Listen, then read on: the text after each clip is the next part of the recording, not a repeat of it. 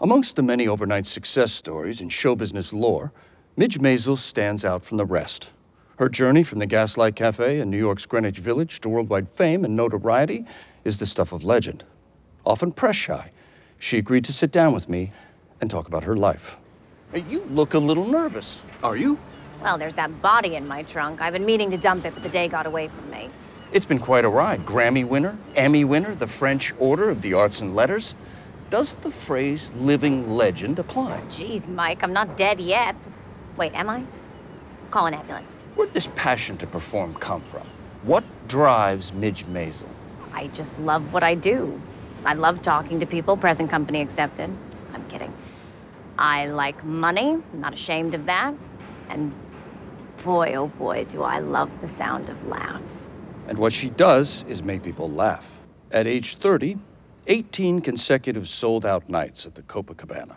Numerous tours in the US, Canada, and parts of Europe all sell out in minutes. There's the requisite celebrity friendships. Her shows with Bob Hope and their many trips to Vietnam were a favorite of the troops. Midge, you look wonderful. I love that gown. Is that a Schiaparelli? Oh, I'm sorry, Bob, but I've forgotten where I bought it. You mind if I look at the label? What does it say? Off limits. That's negotiable. As her audience grew older, her inclination to shock grew bolder, culminating in the now infamous 1971 show at Carnegie Hall.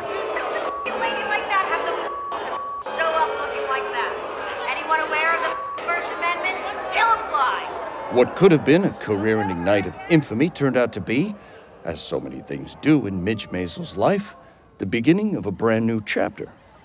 With a brand new audience of young fans through her audacious college campus tours. On top of all that, she raised 2 children, a son, Ethan, and a daughter, Dr. Esther Maisel. What was it like having Midge Maisel as your mother? It was an incredible childhood filled with laughter and warmth. She's a wonderful mother. The other kids must have been jealous. Oddly, yes. And then there were the men. Men and Midge Maisel. So many men. You sound like my accountant. 4 marriages, plus several, or should I say multiple other relationships. What gives? I don't know. Lucky in life, unlucky in love. I thought I'd marry once. Joke's on me. And then there's the relationship that lasted longer than all the others combined. You were client number 1 of the powerful entertainment manager, Susie Meyerson. Is that right? That's right. You know her current client list. Liza Minnelli, George Carlin, Barbra Streisand, just about everybody in Hollywood. Everybody except you. A 25-year friendship gone bust. What happened? What happened, Mike, is that 2 people in show business tried to have a friendship. Shall I read what she recently said about you in Variety? Don't bother, I've already had it tattooed on my ass. And then there were her clothes. And you're putting all these up for auction. Every last button and bow. In a way, these are my friends.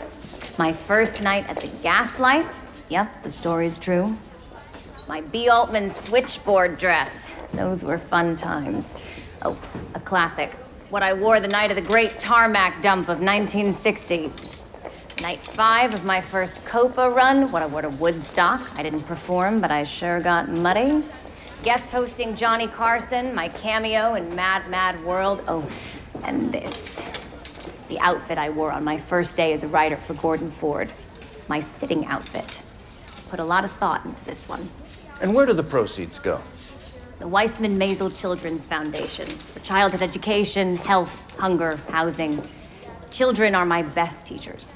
Through them, I've learned to love, to laugh, to listen. So everything I do for the children. Hit the lights, ladies. And so comedy superstar Midge Maisel soldiers on. Through success and adversity, doing everything, in her words, for the children.